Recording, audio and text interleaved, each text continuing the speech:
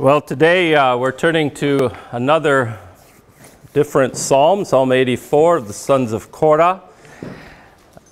We spent 3 days in Psalm 42, 43, and actually could revisit it through the rest of this week. So I just want to pause and thank the Lord for Scripture that's just so rich and full, and there's never enough time to do it justice. Thank you, Lord, so much for Psalm 42, 43, and the treasures you have for us there that we explored a bit. And we're just so grateful for how you use your word, its authority in our lives to instruct us. And even now, as we come to another psalm, we want to take note of it and let it speak to us. So we invite your Holy Spirit to do that and teach us. In the name of Jesus, amen. So this is another of the Psalms of Korah, as you see, Psalm 84. There are 12 of them in the Psalms, the Psalter, the Hebrew hymn book, 42 to 49, and then Psalm 84 and 85, and 87 and 88. Those 12 make up the ones written by the sons of Korah. So I'd like us, like we have done, to let this embed in our spirits by reading it together. So let's just read it in unison together from the very beginning. Psalm 84, for the choir director on the Gittith, a psalm of the sons of Korah. How lovely are your dwelling places, O Lord of hosts! My soul longed and even yearned for the courts of the Lord. My heart and my flesh sing for joy to the living God. The bird also has found a house, and the swallow a nest for herself, where she may lay her young. Even your altars, O Lord of hosts, my King and my God. How blessed are those who dwell in your house. They are ever praising you. Selah. How blessed is the man whose strength is in you, in whose heart are the highways to Zion. Passing through the valley of Baca, they make it a spring. The early rain also covers it with blessings. They go from strength to strength. Every one of them appears before God in Zion. O Lord of hosts, hear my prayer. Give ear, O God of Jacob. Selah. Behold our shield, O God, and look upon the face of your anointed. For a day in your courts is better than 1,000 outside. I would rather stand at the threshold of the house of my God than dwell in the tents of wickedness. For the Lord God is a sun and shield. The Lord gives grace and glory. No good thing does he withhold from those who walk uprightly. O Lord of hosts, how blessed is the man who trusts in you. I don't think it's really possible for ardent music students to read or hear Psalm 84 without thinking of Brahms. Particularly, of course, his German Requiem, in which the fourth movement takes the opening verses of this psalm and turns them, good as they are in poetic form, turns them into a choral marvel and masterpiece.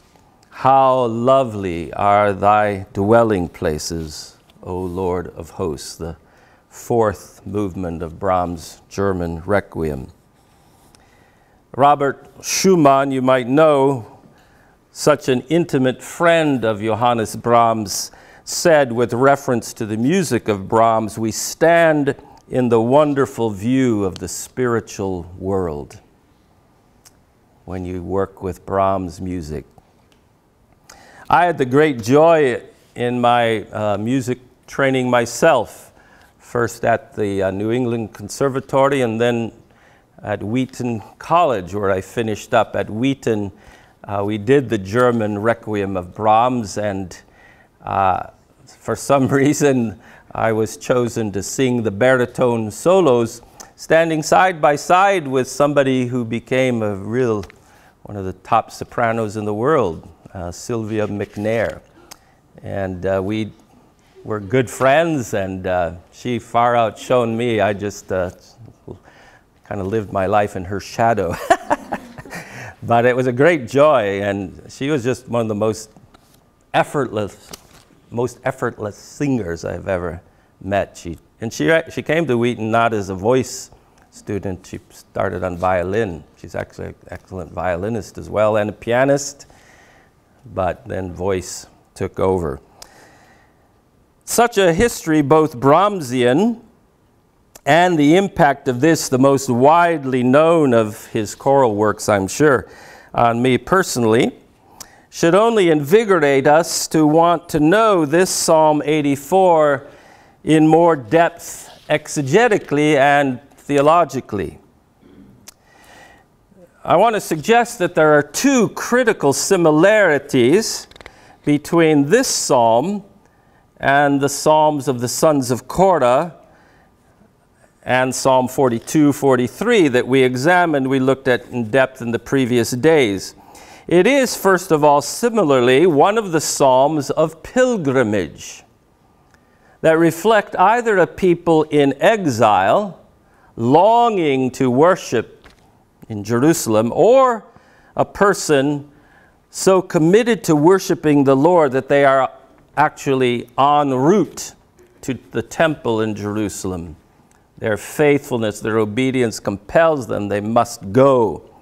In either case, it is indicative of the type of person, or a communal group, of course, whose faith can be defined by the word pilgrimage.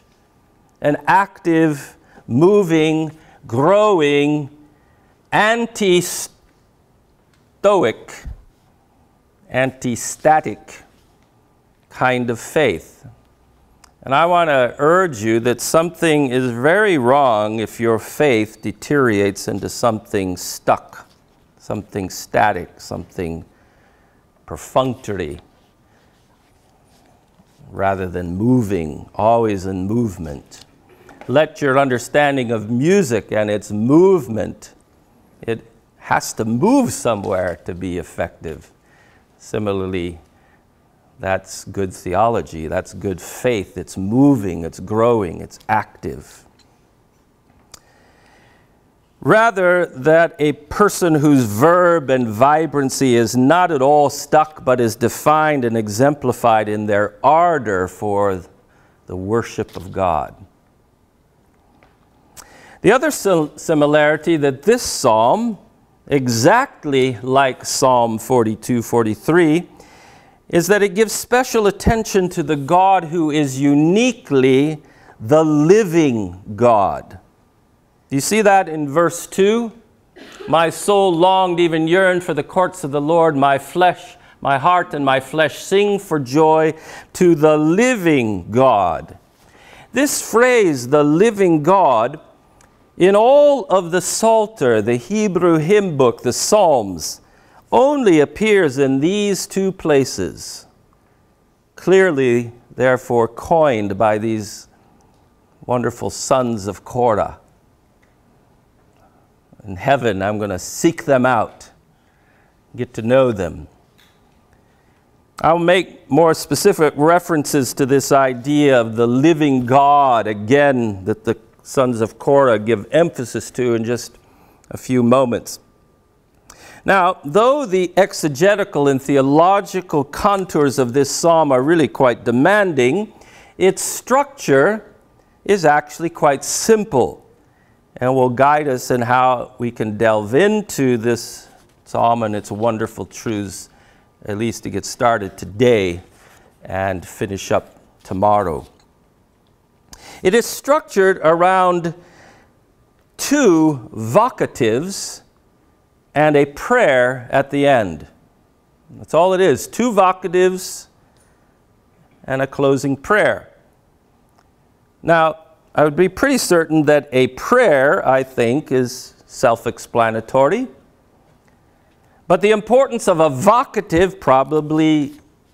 needs a little bit of explanation. Anybody know what a vocative is? It's a grammar term, and it's very important in Hebrew. Vocative. A vocative in grammatical terms is more or less a declarative exclamation.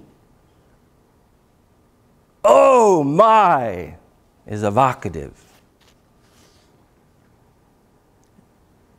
And in Hebrew grammar particularly, it is emphatically a declaration with a note of exclaim, a note of wonder, a note of wow, what is that kind of sense. And we see the two of them in this psalm. First, in verse 1, the exclamation, how lovely, how lovely. And the second comes in verse 5, how blessed. Now you'll read in there some other hows, but they're actually different Hebrew words. An exclamation, both of these vocatives declaring with a note of exclamation, both are governed by the vocative mah in Hebrew, how lovely, how blessed. An exclamation of wonder and delight with a clear tone of comparison, isn't there?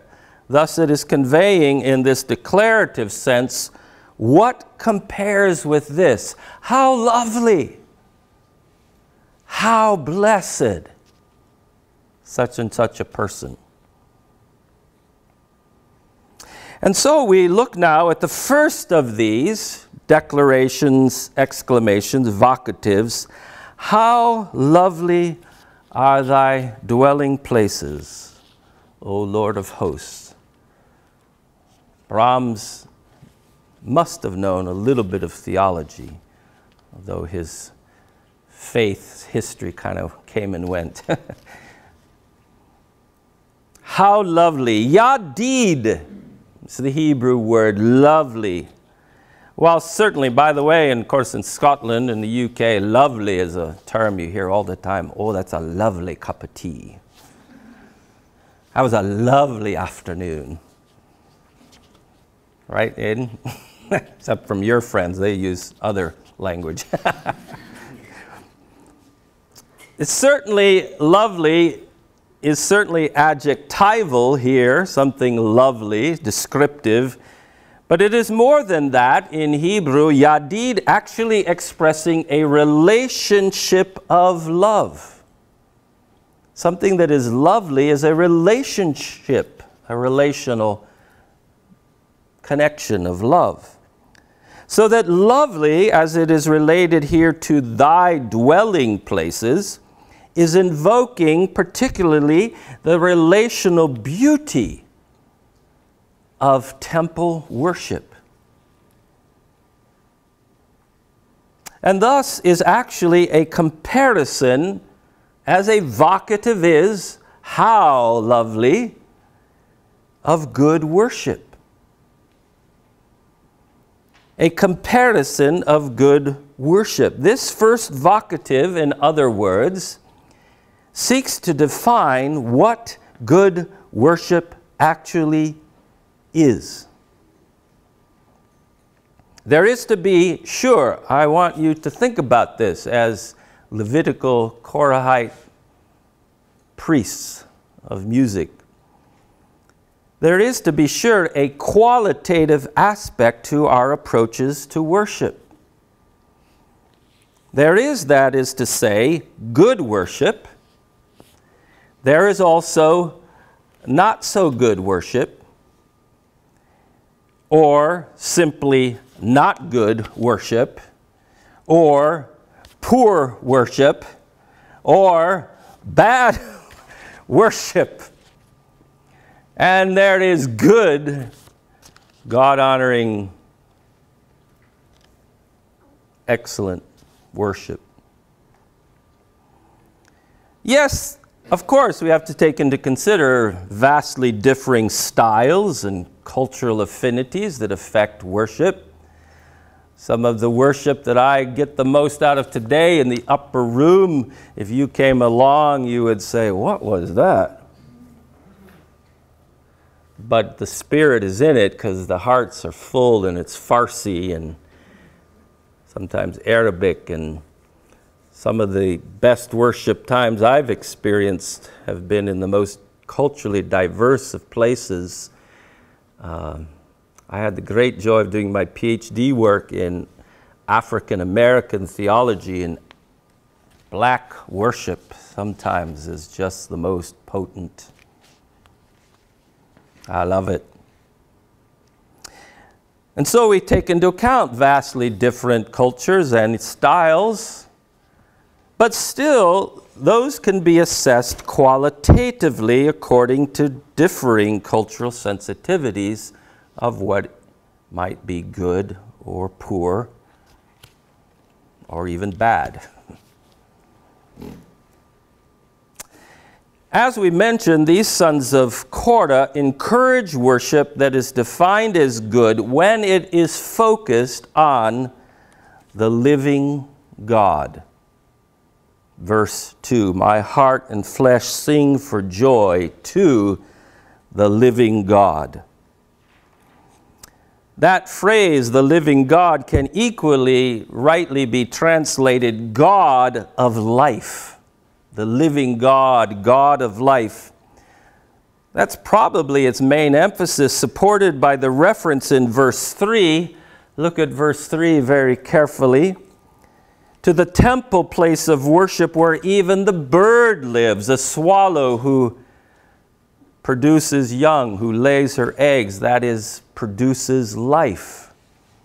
Even the temple draws creation. The birds find a nest up in the rafters, and little ones start chirping.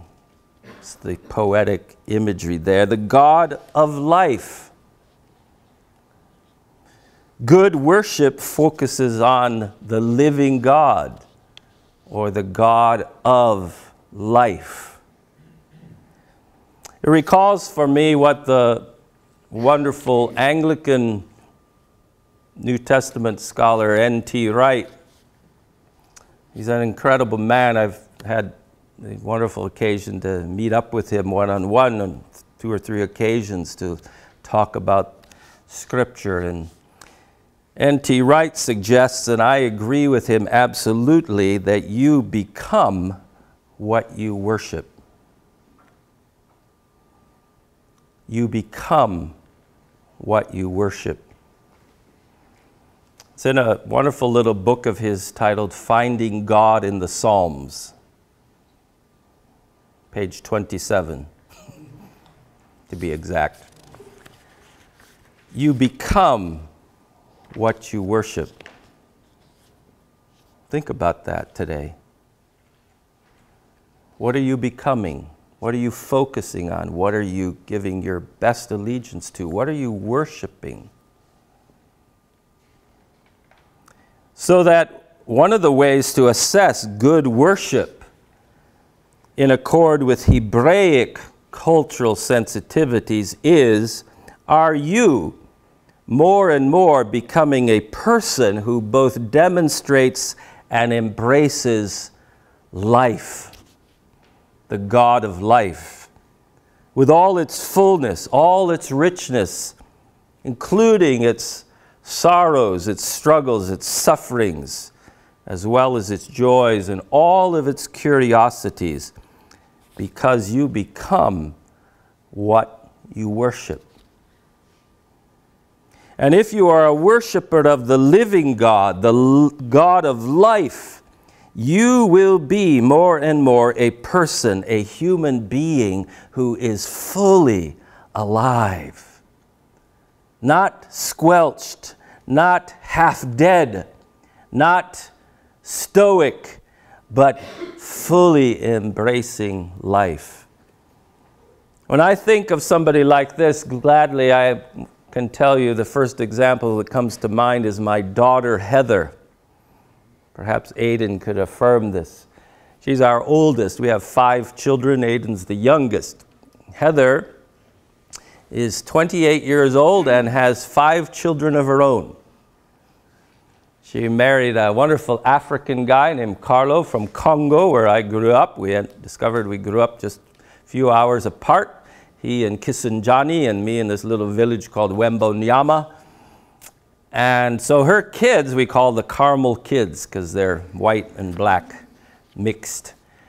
And Heather she had every reason to kind of be squelched by the hardships of life, but she just turned that, as she returned to Jesus, into life embracing. And Carlo is an artist. He's an animator for a company that makes videos and adverts and stuff like that, and he animates.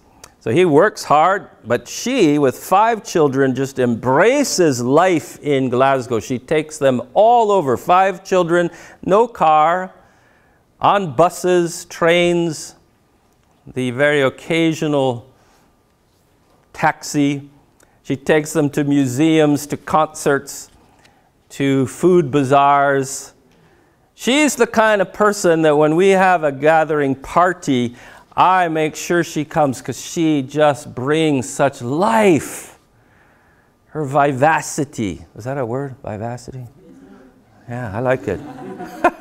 She says, following Jesus makes me a person who embraces life rather than shrinking from it.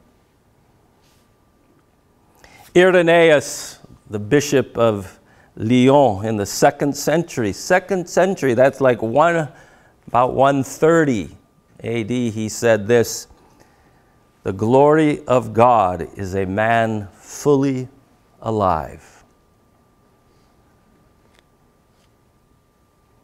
And I think this is what music does. This is why the Korahites would have such a thing. They're such musical priests.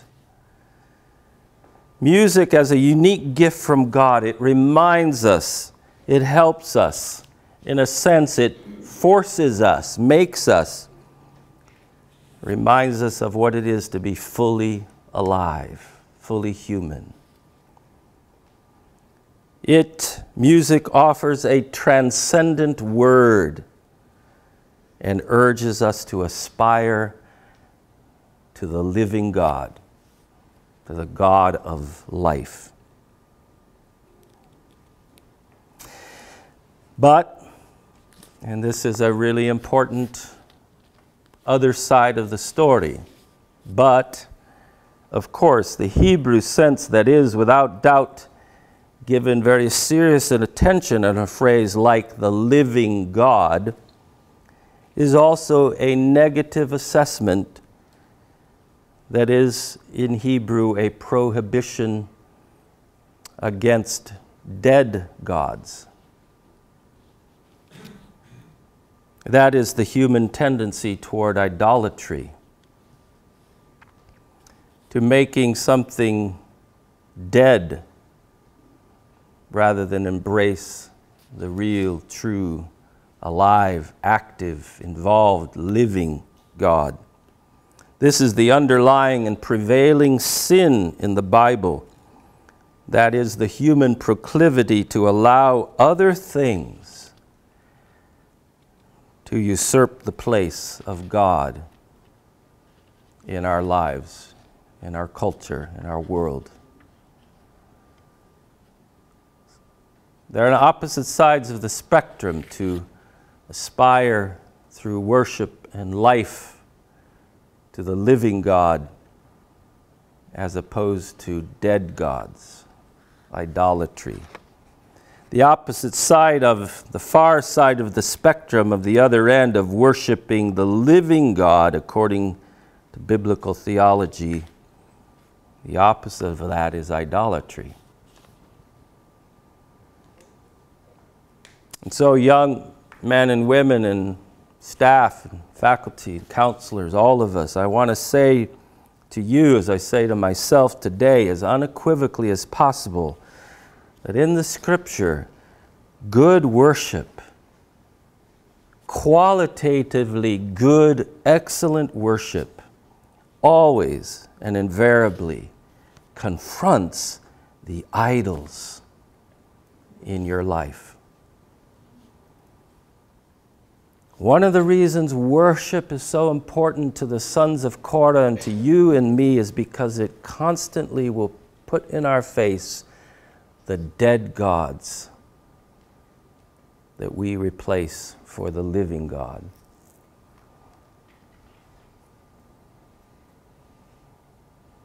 Please let that sink in.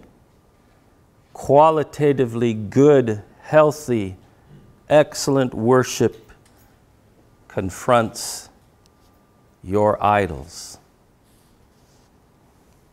Today, as you go through your day with a worshipful attitude, it will confront what are the idols that are vying for God.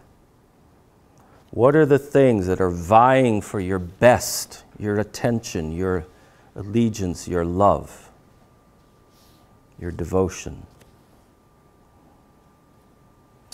And so I have to, on this Thursday, 4th day of our week together, I'm constrained by this text in particular, and really the biblical text in general, to conclude this morning by asking you and me some hard questions. Are you giving your attention and allegiance to things other than the living God? Are you giving your best to dead idolatry, to dead things rather than the God of life? What have you allowed to usurp the place of, the priority for, the authority of, and most importantly, the love of God, the living God in your life? Is it perhaps an important and endearing relationship that is not dead, it's very alive, but it has usurped the place of God? Is it some goal or some bar of achievement? Is it some person's or institution's approval of you? Could you be at a place like Csehy and just crave the approval in such a way that it replaces the importance of God's approval of you? I struggled with that when I was a student here. I still struggle with it today. I compare myself to these incredible people around me and I need their approval that I'm okay, I'm good. And that can easily usurp God. Artists are so prone to that, the comparison. And I plead with you, you can't do that if you're worshiping the living God. It becomes dead very quick. Very quickly it turns into sucking life rather than giving life, doesn't it? Today, in these moments, examine yourself. What have you allowed, perhaps, to usurp the place of, the priority for, the authority of, and particularly the love of God, the living God? Is it even music that has become that to you? So I'd like us to conclude just now with a time of silence, silent reflection, silent prayer, and ask you to say to the Holy Spirit, speak to me, show me any idolatries in my life. Speak to me, and then please be bold before the Lord right here today, not in front of me or anyone, but in the quietness of your heart to confess that to God. And it might help to meet with somebody one of your counselors, your teachers, myself, if that would be helpful, to confess. James says that confession brings healing. So just a few moments of quiet reflection and silent examination, then we'll conclude.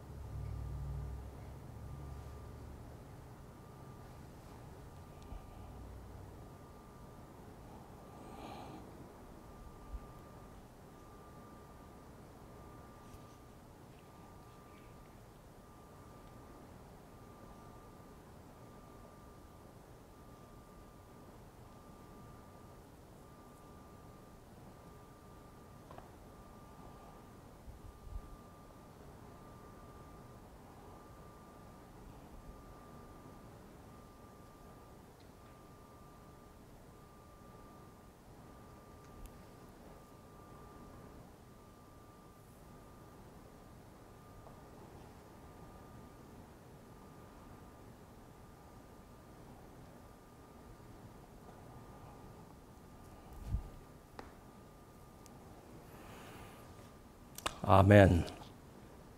Good worship is necessarily Godward, God-focused on the living God. And so good worship is assessed by how it invariably challenges your idols and my idols. Jesus, take us this day and help us to worship you. Keep you, the living God, our highest allegiance and loyalty and devotion and love. Show us those things that usurp your place so that we can confess them and knock down those idols and serve the living God in the name of Jesus. Amen.